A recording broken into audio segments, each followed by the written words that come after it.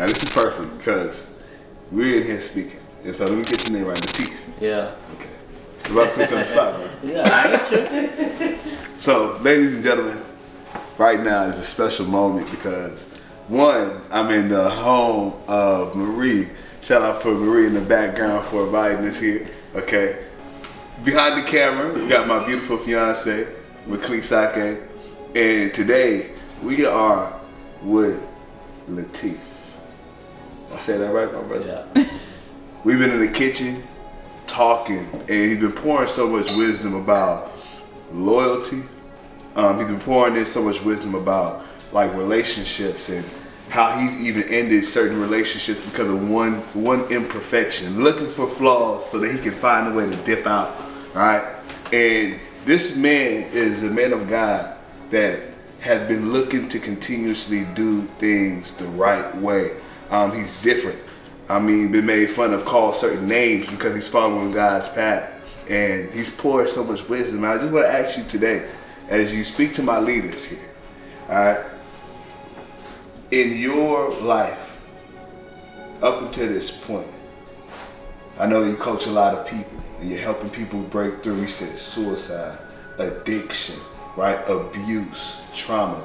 Yeah. What do you wish you would have known, right, back then that you know now?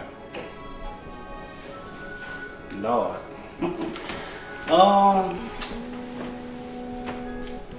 I wish I would have known that I was able to get outside of myself and realize that my struggle can help somebody else and bring them through whatever they're going through. My struggle was actually a gift, and I didn't know it.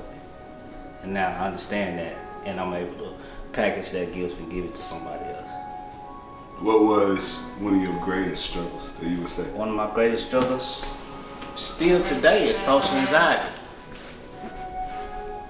Social anxiety. But when, you know, we talked about passion. Yeah. And when I hear passion, I tell you, I hear love too. So if I'm truly passionate about something and I love something, then that means I'll go the extra mile.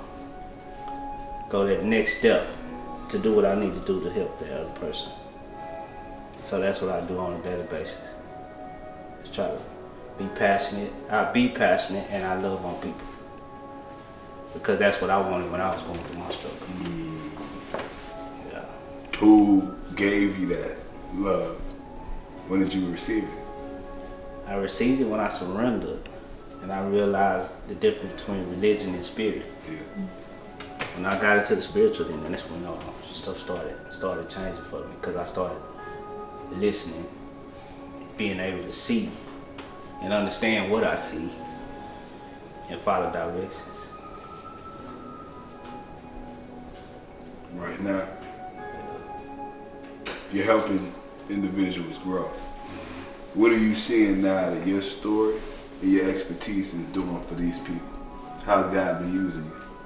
So, I deal with kids that self-harm. I deal with kids that suicide ideations. But some that don't like to eat or eat too much. They call it eating disorders, addiction, all drugs and alcohol. The one common denominator that's helping all of them is listening. Just listening to them and not judging them and allowing them to be where they at that specific time. Just like we was talking about the feelings. Yeah. Allow them to go through their feelings.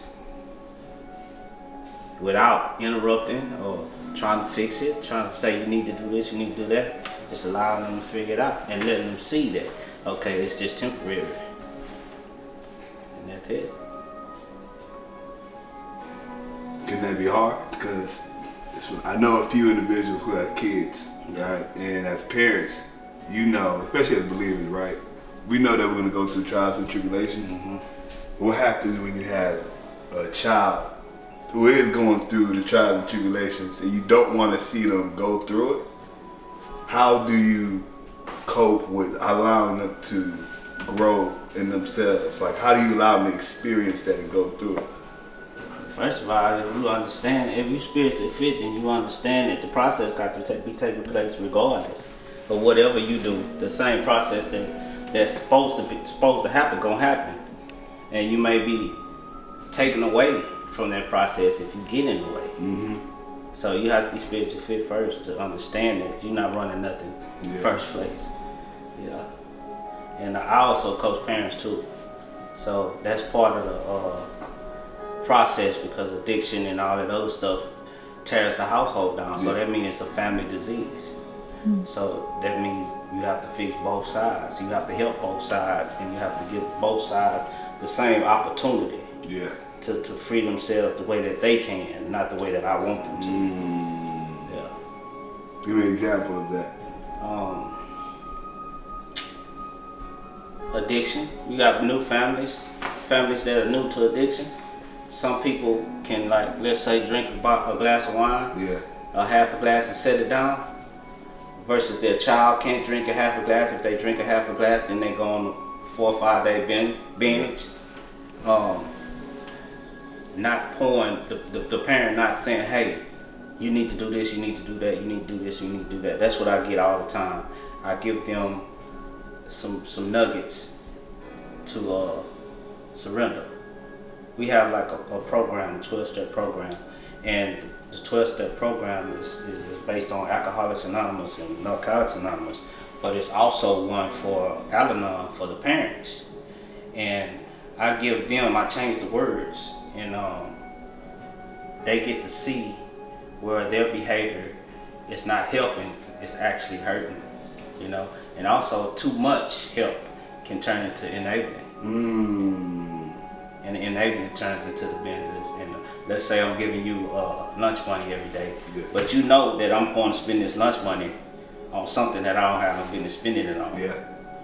But just in case that one day, I think in my mind, well, just in case they really just do want to get some food, I gotta just keep giving them this money. So we teach them how not to do that. How to allow the kid to go through whatever they need to go through, and see that they can do it. Small wins build big wins, and that's what we try to give a parent and the child. As we close, what would you challenge? All right, my leader's watching this right now. What would you challenge them to do moving forward to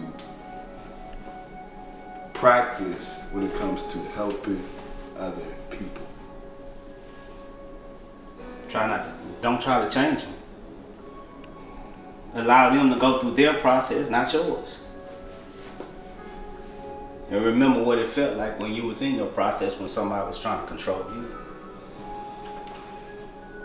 That's it. Who are you? What's your name, man? My name is Lateef Glivens. I'm a recovery support peer specialist and a personal trainer, and serving with God.